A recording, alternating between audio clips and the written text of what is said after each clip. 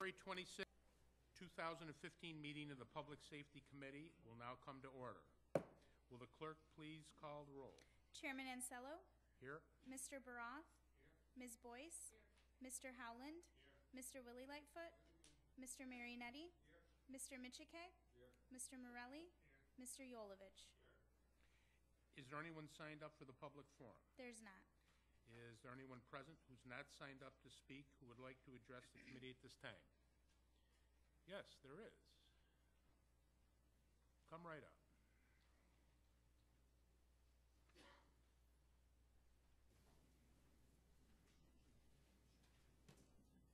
My name's Tom Gregory. I live on Blossom Road in Brighton. I'm going to speak to an issue I spoke just to in the last meeting of the legislature, and it's on the cover we have here, Mr. Yolovich's letter, which is signed by a bunch of you, and I'm going to say basically the same thing I said during the legislature of last month.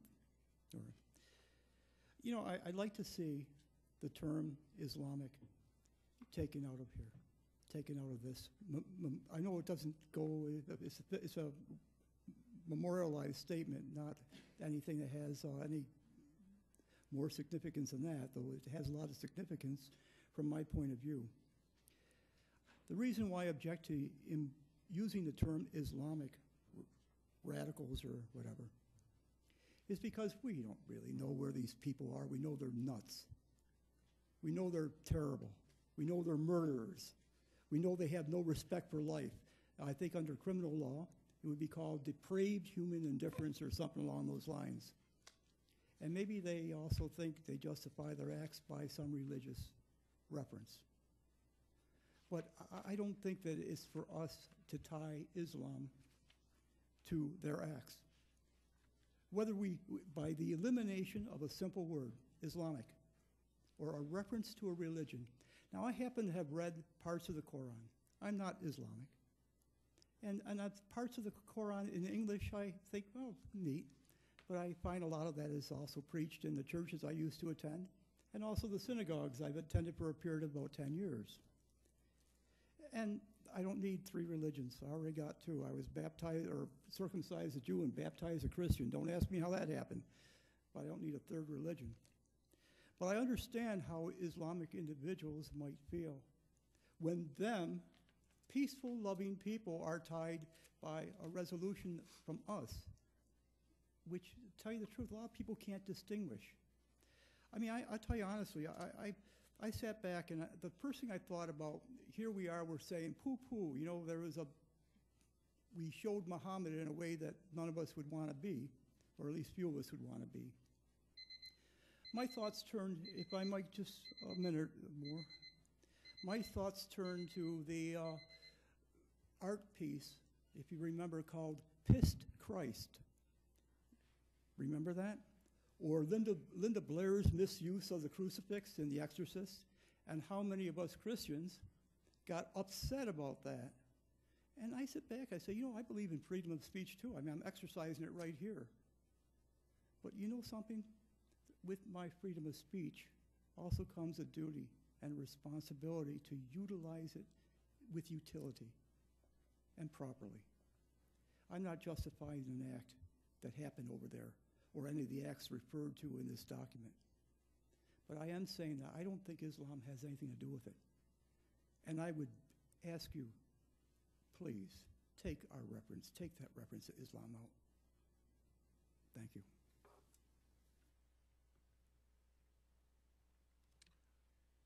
Okay, the next item on the agenda is the approval of minutes. You have the December 15th, 2014 minutes before you.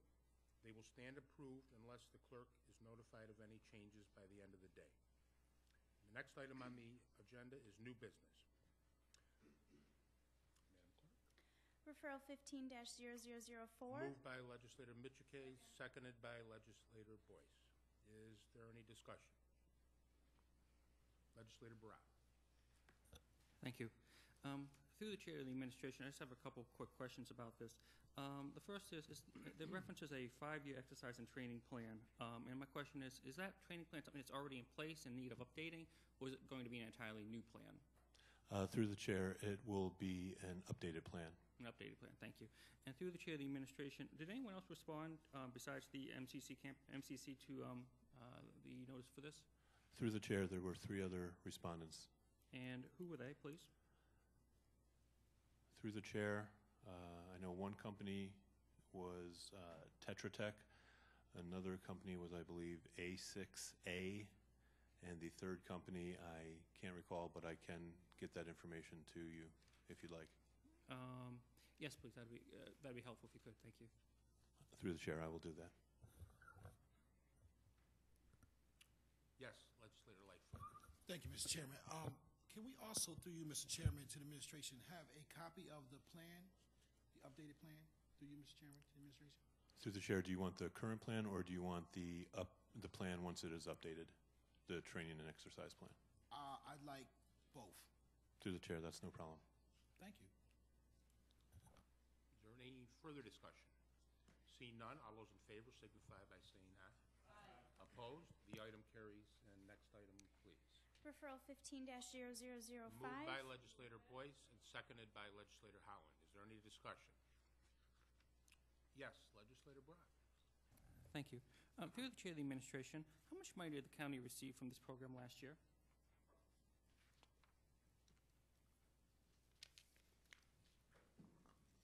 Through the chair, Jennifer Curley from the Sheriff's Office, $32,000 we received. Thank you. And through the chair of the administration, Oh, into what fund in the budget receives these proceeds? Through the chair, it goes to operating budget, revenue. Revenue. Thank you. And then finally, through the chair of the administration, and I do not know if you have the answer to this, but I do know that recently, several weeks ago, Attorney General Holder announced that he was going to be curtailing or ending these sort of sharing programs for forfeited cash and such. Do we anticipate some sort of impact on our future revenues from this source of funding as a result of that? Through the chair, Dave Marion from the District Attorney's Office. We've been following that with quite a bit of interest ourselves in the news, and we received actually some correspondence only about an hour ago from, which I have not actually had time to review yet. I wanted to make that clear, from the U.S. Attorney's Office in Buffalo. They are going to be amending some of their procedures. The subject line of the memo was policy limiting the federal adoption of seizures by state and local law enforcement agencies. Again, this is I would say about 12 pages or so that I haven't had the opportunity to review yet. It just hit my desk, but it would appear that some changes are going to be made. We're going to be reviewing that, and we actually have a meeting with some folks involved in this tomorrow.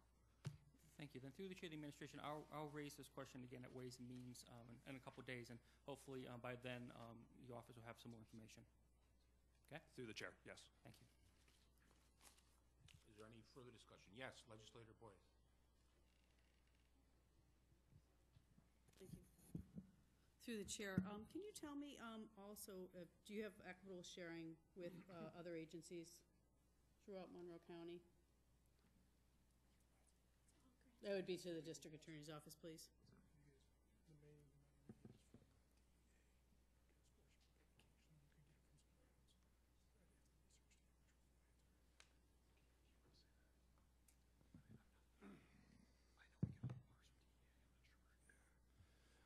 Through the chair, Commander Phelps and Sheriff's Office, the bulk of seized funds come from the DEA, as they are the lawful authority through the federal government, through the Treasury, to seize assets. Civil Bureau, of course, has assets of a different type, and there may be other assets that I'm not aware of, but I'd have to research that to give you a truthful answer. But the DEA is the primary source. Okay, thank you. Is there any further discussion?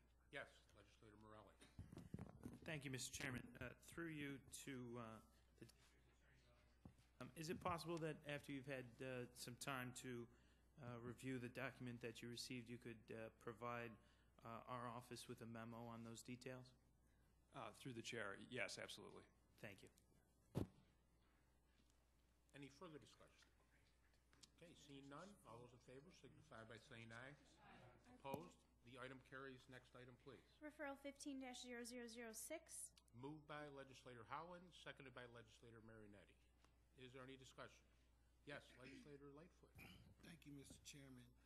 through you, Mr. Chairman, the contract is for $9,807,765. The original contract was for $10,564,531. Why has this amount gone down, through you, Mr. Chairman, to the administration?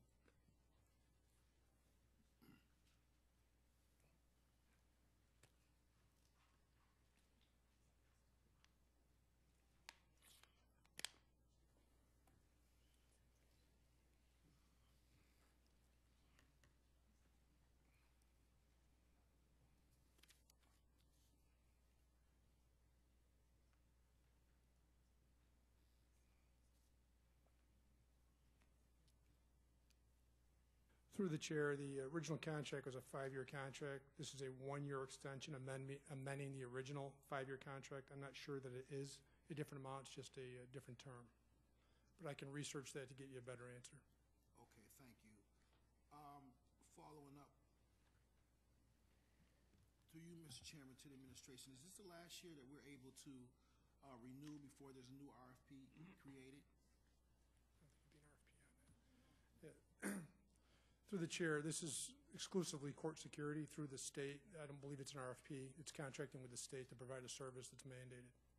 Okay, thank you. How many court security officers do we currently have now, through you, Mr. Chairman, to the administration? We currently have approximately 117 court security officers, and we have an academy class, 112. It's about 112 through the chair. We have an academy class coming up in June. We'll be hiring 16. Which has been approved by the court security for the state. Okay. So my next question to that is, out of the 112, what is the diversity makeup of that current security officers that you have now, through you, Mr. Chairman, to the administration? Through the chair, I do not have the information with me. I can certainly get that for you. I can tell you that one of my responsibilities is in charge of recruitment, and a strong diversity push has been put on for the sheriff for many years, but in the past 2 years, we've made very aggressive efforts, particularly with the Pathways of Public Safety program out of the city of Rochester schools. You may have saw that in the paper. We hired 4 minority cadets this past year with the goal of hiring them futurely into any of the bureaus or civilian positions. One of those cadets has been promoted to the trainee position. She's a college student. One was put into a private college, and we have 2 we're writing recommendations for college now.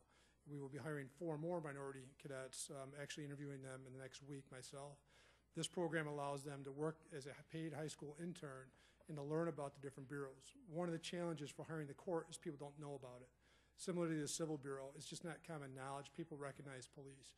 So we're using programs like this to provide a better informed public, to recruit them more effectively, and to give them, to help them learn about the sheriff's office and build that relationship before they take the exam. Okay, thank you. I look forward to getting that breakdown of the 112, the diversity breakdown, and I commend the administration for working in the Pathways of Public Safety program. The fire department, obviously, city fire department also works in that program, and that is a great way. We've got many members on the department, great members, and that come through that diversity, that have diversity that come through that program.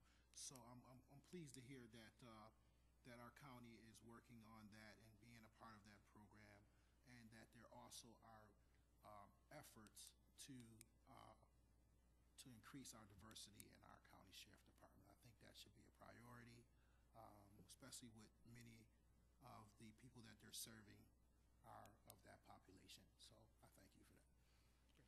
Thank you. Is there any further discussion? Legislator Boyce.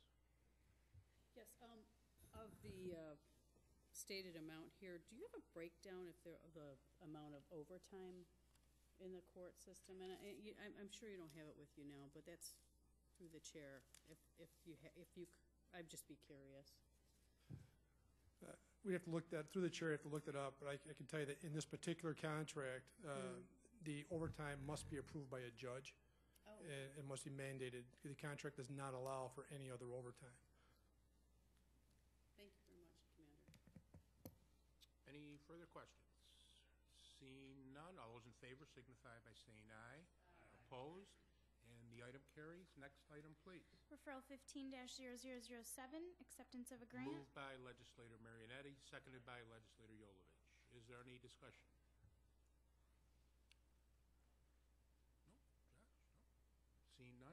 favor signify by saying aye. Aye. Opposed? The item carries. Next item, please. Referral 15-0008, author, Moved by legislator Yolovich, seconded by legislator Michike. Is there any discussion? Yes, legislator Barat. Through the chair of the administration, I know this is a contract for 4 years, or so 5 years actually, and so I presume the past contract was for 5 years as well. I'm just somewhat surprised. We're talking about chemical photo processing here, correct, through the chair? Through the chair, correct. The primary use of this is in the event that you had to use a print photo, which is not common these days. We typically use a digital disc for just about everything. We just give it to the DA, the attorneys, and that's how we primarily do business. In the event that you had an older case, like say a Kaylee Polton case from the 90s, 2000s, you'd have to pull the negative, or a really old cold case, like the one that work in Livingston County today. You have to pull the negative, get a print photo. There aren't a lot of people who do that anymore. So this contract is mainly for that purpose. Okay, thank you, makes sense. Any further discussion? See none, all those in favor signify by saying aye. Aye. And opposed? The item carries. And the last item, please. referral 15-0040, Moved by legislator Michike, seconded by legislator Boyce. Is there any discussion? Yes, legislator Barat. Thank you. I just want to disclose I'm employed by RIT. Thank you. Legislator Lightfoot. Yes, I do have a question, Mr. Chairman. The funding is $40,000. It's the first year of the grant. It will pay the portion of the salary for a probation officer. How will the probationers be identified for this conflict resolution? Through you, Mr. Chairman, to the administration. Bob Burns from the Office of Probation. Through the chair, this is a 2-year grant, and that $40,000 will be spent on officers' salaries and on overtime. There's a dispute team that will be created, comprised of probation, New York State Parole, Rochester Police, the Crime Analysis Center, the District Attorney, and I believe Pathways to Peace. And through that team, we'll identify gang disputes that we are concerned are going to lead to gang or gun violence. So the team will be making those identifications. Okay, through you, Mr. Chairman, to the administration. Being that there's limited funding and it's 2 years, so that $40,000 is split between the 2 years?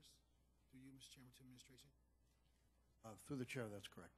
Okay, so being that you have limited amount of resources, are you targeting certain neighborhoods, or are there other indicators that show more need in another neighborhood than the other? Through you, Mr. Chairman, to the administration?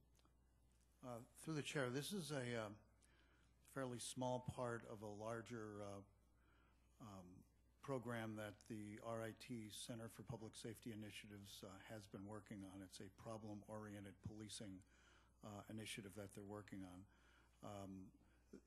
The restriction is to the City of Rochester by the funding. Funding comes through the United States Attorney's Office, so it will be only in the City of Rochester, and the neighborhoods will be wherever people reside, where there's conflict disputes going on that might lead to violence. That tends to be the same high crime neighborhoods in our city.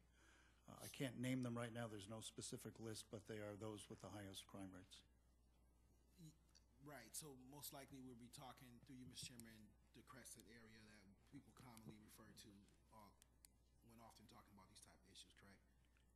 Through the chair, that might be accurate, yeah. Was it possible to get a copy of this plan to this body that we may be able to review it and see, through you, Mr. Chairman, to the administration? Through the chair, that shouldn't be a problem. It's RIT's plan, but I think we can share that. Thank you. Legislator Boyce. Yeah, through the chair to Mr. Burns. So what you're insinuating is this is the part of the GIVE grant? Is that what? Or, yeah. Through the chair, there are some similarities. The Okay. problem-oriented policing is part of GIVE as well, but it is separate. This is federal dollars through the U.S. Department of Justice, as opposed to GIVE being state funding, but the objectives are the same. So will they be complementary in nature through the chair? Through the chair, yes. Thank you. Is there any further discussion? Seeing none, all those in favor signify by saying aye. Opposed? The item carries. Are there any other matters to come before this committee tonight? Okay. All right, seeing none, the January 26, 2015 meeting of the Public Safety Committee stands adjourned, and the next meeting of the Public Safety Committee will be held Monday, February 23rd, 2015 at 5:30 p.m. Thank you.